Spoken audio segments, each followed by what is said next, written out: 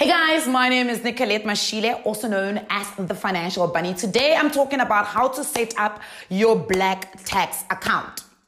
What's a black tax account, Nicolette, you may be asking me? Well, I've decided that, you know what, we have dealt with this black tax issue for too long. Oh, by the way, I'm going to be putting on my, I'm going to be doing my skincare routine. I've already washed my face with the Avon Anew Gel Cleanser with charcoal extract. So now, of course, I am going to be cleansing my skin with the revitalizing micellar water, right? Micellar water is amazing. It melts off all the dirt off your face. Anyway, so while we're having that conversation, I want to talk a little bit about black tax. For those people that may say they do not know what black tax is. Black tax, basically, for me, the name, very wrong, but it's fine. We'll use the phrase for today. So it's basically when you are financially supporting people. It's not always your family members, because sometimes it's people that took care of you, or people that, you know, you feel are very important in your life that you're taking care of. Don't mind my hair, guys. You know, it's very early in the morning. We're still doing morning routines here. Anyway, so these are the people that you are financially supporting, right? Sometimes black tax can come in the form of time or actions that you've got to do. So things like helping out in the family, doing this and doing that for your family members, or people that are really important to you or in your life, right? So anyway, I write about black tax in my book. It's one of the chapters. I had a conversation with my dad about black tax. And the one thing he said to me was, Nicolette, you need to understand the why. Why are you doing a certain thing? Why are you sending this person money? Why are you, when this person asks for money, why do you feel compelled to be able to give them money? And that for me kind of started making things make so much more sense, because I was like, okay, if I'm looking at my baby sister and my baby sister says to me, Nicolette, I need a because she's at Vega, right? And we know Vega's got all these demands of their students. So if they say she needs a new software on her laptop, then I know that is going to help her in the future. So that's a black tax I'm willing to pay, right? Because for me, I don't know if she's going to be a good investment and she's going to yield some results in the future, but it's worth me giving her a chance. If, for instance, my mom says, Nicolette, we need money for, because, like, for instance, this weekend she was throwing my grandmother a surprise birthday bride. Okay, sharp, that sounds like something that I'd like to do. I know there's no return on that investment. It's not going to come back to me, but it's going to come back to me in happiness. I'm going to make my grandmother happy, and I'm making my mom happy because I'm able to give my mom something that she can actually give back to her own mother. So in actual fact, that is like paying back the years of these two people, my mom and my grandmother, nurturing me and building me to become the woman that I am today, right? So that's a black tax I'm more than willing to pay. Then there's that black tax in Ubuloi. Oh, now I'm using the vitamin C. What do the thingies do? The influencers, they do this. So that black tax that has got Buloi is that black tax where people just ask because they go to your Instagram, they saw that I was in Durban living a soft life, and then they're like, oh, she's got money. She must come here. Let's borrow some money from her. They don't have reasons. They will give you some fickle reason that just doesn't make sense. And it's always an emergency with them. Like, you're just like, listen, where did you come from? Where did you come from? What do you want, honestly speaking? Because, and let me tell you about those people, their black tax will never ever be enough. You will never be able to satisfy those people because they'll keep asking and they'll keep asking. They don't even think of you. You know, every single time my mom asks me for any type of financial support, she always starts off with saying, I feel so bad. And I can generally believe that she feels bad. These ones don't even say they feel bad. They're just like, oh, hey, say Siniko, hey, this and this and that, this and this and that, hey, somebody got jailed, and then this happened, and then that happened, and then we lost our money in the river, and then we don't know what happened, and then after that everything poo, and then please can you send us 5,000? And you're like, whoa, hold up, don't stress me. Oh, hey, Nicolette, seeing as you live in Johannesburg, your cousin's Manbani is coming through, can you please house them? It's not just housing them, it's housing them. It's transporting them to wherever they need to go. It's feeding them. It's coming back and they've done nothing in the house. They've just, no. That is naughty black tax. I-black tax esile ke leyo, okay? So we don't play that black tax. Not with me. I'm sorry about that. So every single time you sit back, you have to ask yourself why. Because the black tax that you're going to be paying or the financial support you're going to be giving to somebody needs to give you an inner peace or needs to give you an excitement about that person's future. So for instance, when it comes to my little sister, I'm like, yes, I'm excited because her future is being secured. In actual fact, I'm securing my bag later on in life. With my mom, I'm like, yes, I feel inner peace. I can help. You know, I feel like I'm part of the family. I'm contributing. I'm giving back to the people that have given so much to me, even if it was not financial from their side, but they've built me. They've grown me. Every time they see me, they celebrate me. Guys, my grandmother thinks I'm the greatest thing in the world. So every single time she thinks that I get happy, my self-esteem is raised. My confidence is raised. So I'm just like, yes, grandmama, I'm going to do anything for you, right?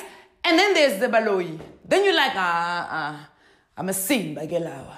These ones don't even take me seriously. And let me tell you again, let me repeat myself. Whatever it is that they're asking from you, whatever you give, it will never be enough. You give them 5,000, they're like, yeah, but you could have given us 10,000. Like I had a grandmother the other day send me a message saying she's going to go on a church tour. She needs perfume. Honey, who are you trying to smell good for? God? No, you're being funny. You're being funny. You are being funny. Gogo, you're being funny. Okay? So it is important. But anyway, moving right along, I wanted to talk about the black tax account. So I've created what's called a black tax account. So if you log into my accounts, you'll be able to see. Guys, my accounts are very divided. There at FNB, they know I've got account after account after account after account because I open different accounts for different things. So as I said, I've got a black tax account, right? Now my black tax account, there is a structured amount every single month that I have made peace with myself that I am going to put into that account every single month. So I put 2,000 Rand every single month into my black tax account. Whether they ask for it or whether they don't ask for it, they don't know how much it is that I'm putting there.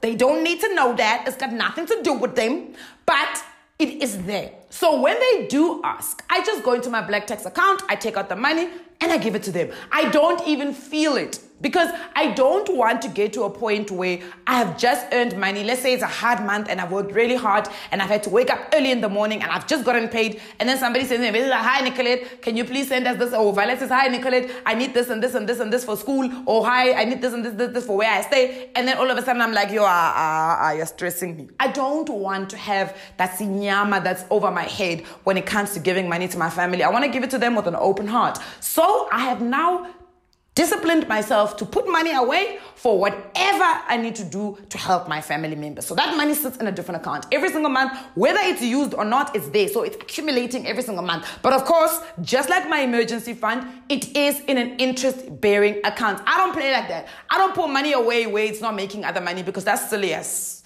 whatever. Anyway, so how do I fund my black tax account? I have created an additional income stream for my account.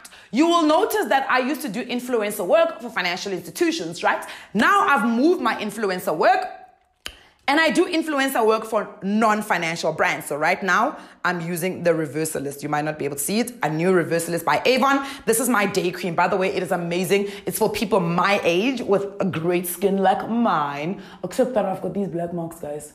I need to get rid of these black marks. Oh, wow. So anyway, so yes, if you see me do any influencer work outside of financial institutions, just know that's my additional income stream to be able to pay for my black tax. So I really appreciate these brands because let me tell you, these are the guys that help me be able to be a big sister, a daughter, you know, a cousin, an aunt, and wow. So I always say to people, you need to make sure that you do have an additional income stream for your black tax account so that it doesn't feel like too much of a job for you because, you know, we all have our one income that we all like, this is my money. I really work hard for it. And then you've got the money where you are like, okay, I can create more money by doing other things so that I can fund other things. Oh, by the way, my money is ring-fenced for black tax. Any influencer money is a ring fence for black tax. So sometimes I do throw in more than 2,000 Rand every month. But every month, if I don't have influencer work that month, I still make sure that the 2,000 Rand goes into that account. That's the account that I use. So even sometimes, let's say for instance, when I go home in December, like last year, December, we on Christmas did not cook at home. We decided that we were going to go out to a restaurant. And instead of making my poor dad, who is retired, living on pension money to pay for the lunch, I was like, no, don't worry, family. Nicolette's got you. But I didn't go and pay from my main account. I went to the black tax account and I paid because I'm paying for family to eat. You know what I mean? So here are my top 3 things from this video that you need to ensure. Number 1, you need to ensure that you know why you are paying black tax. What is your why? If you are not at peace with paying over those monies or giving the financial support, don't do it. No is a full sentence. Give them the no and say, thank you. I do have a budget. I just don't have a budget for you. Number 2, you need to structure your black tax account. Ensure that you have an allocated amount of money that you're going to be paying for black tax. And you must be disciplined enough to put that money away every single month, even if they do not need it in that specific month. It is something that you have a conversation between you and yourself. Nobody else needs to know, because you know that once people know there is a resource available, they will always try to use it. So rather make sure it's there, but they don't need to know that it's there, right? Then the third thing you need to do is you've got to have an additional income stream to be able to fund your black tax account. It is so important, because that will also dial back again to you not feeling like you are now having to take money out of the one main income that you've got, and it just feels a little bit better, I think. Okay, bye guys. I'll see you guys on the next video. Mwah. Love you.